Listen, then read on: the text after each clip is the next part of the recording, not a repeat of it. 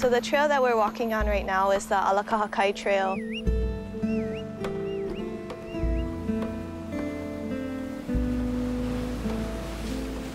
When I walk this path along the way to Kuamo'o, it's such a peaceful place.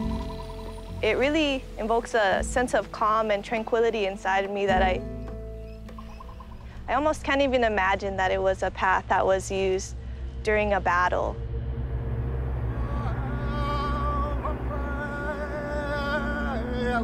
On Kailua Bay, inside Ahu'enaheo, our Ali'i Amoku, King Kamehameha, breathed his last.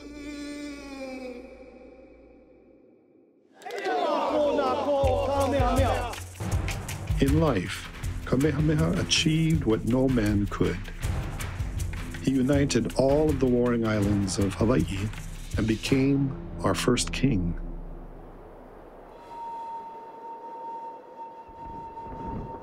Kamehameha's death would set off a chain of events that would lead to the greatest tragedy to ever occur on the island of Hawaii. A battle that would pit rival chiefs against one another at a place called Kuamo'o. In our language, Kuamo'o means spine or backbone. At the time of Kamehameha's death, the backbone of our society was a set of social and political laws called kapu. It's really what regulated everyday life in Hawaiian society. Everything from fishing practices to farming and to how they ate with each other. It really was something that was foundational to Hawaiian culture. Kapu brought order to our society.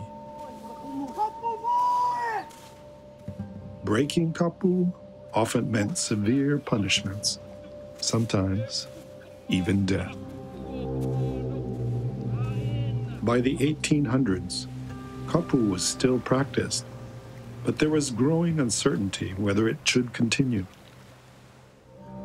Ever since Captain Cook arrived at Kealakekua Bay in 1779, foreign ships and their visitors had become commonplace.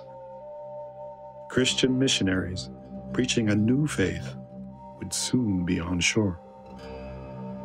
I can only imagine what it was like for Hawaiians to see these people come in with their own religious system, who didn't believe in the kapu system, who were breaking kapu every time that they would come here and not following their rules, and that these people were not getting punished.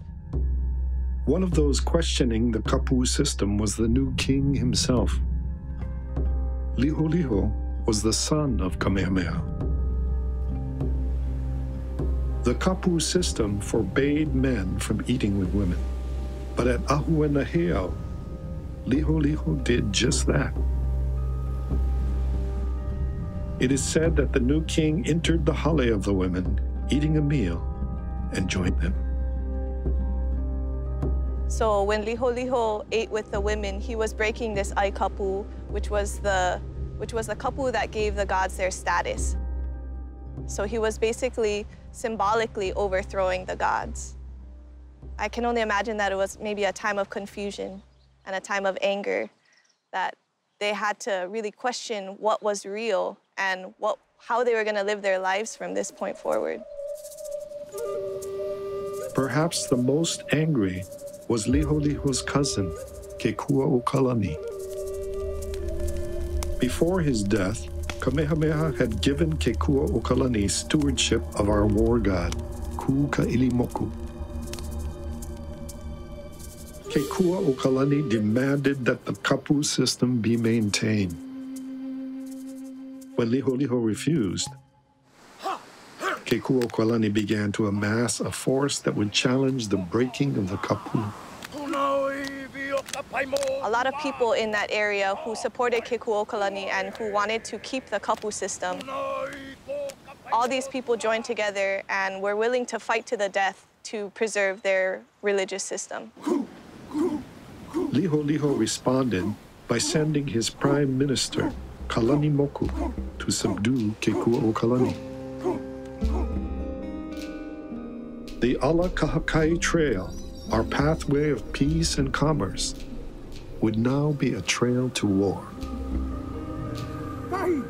So we have Kalani Moku and Liholiho's forces moving south, and they have a lot of weapons, a lot of guns, and a lot of people.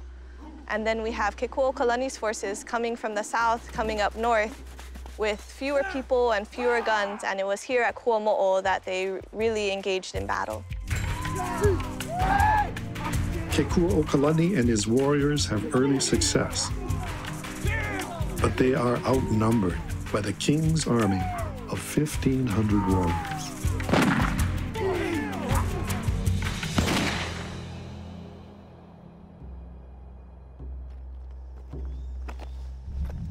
So you can see how rough the terrain is in this area, and you can imagine these two sides coming together over this rough terrain with guns and with spears and battling hand to hand.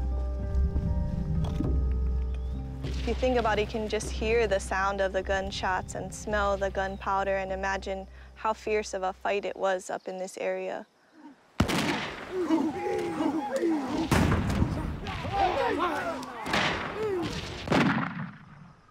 This hail here it's really a symbol of what Kuamo'o Kalani and his side of the battle were fighting for. To retain these ways and honoring the gods.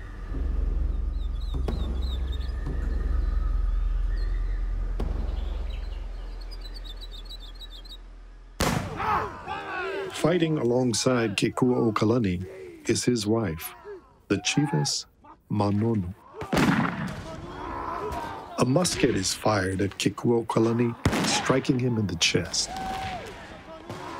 Manono rushes to his side, but she too is struck. It is said that as she lay dying in the carnage, Manono uttered, "Malama ko aloha," keep your love. Manono's words are words that resonate.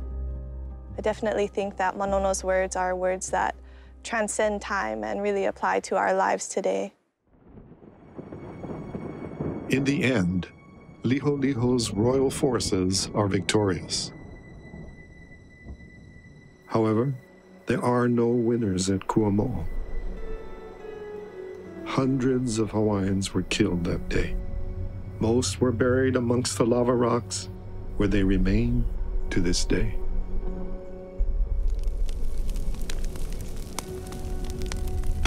After the battle, the worship of our traditional gods went underground, and the ki'i representing those gods destroyed. The kapu system that Kuamo'o Kalani and Manono died defending was no more. 3 months after the battle, the first missionaries arrived. Our traditional beliefs gave way to new ones.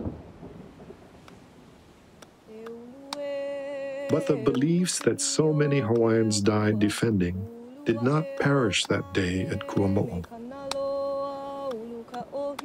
200 years after the final shot was fired, the mana here lives on.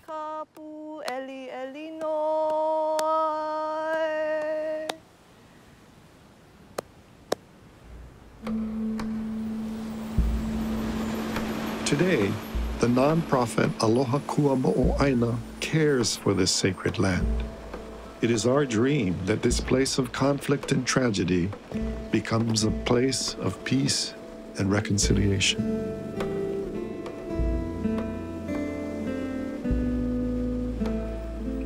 We can learn a lot from the stories that have occurred in this place. By restoring it and bringing people here and sharing this place with people, we're really sharing Manono's message of aloha. By restoring Kuamo'o and sharing these stories, we're really moving forward to heal this place, to heal our culture, and to heal ourselves.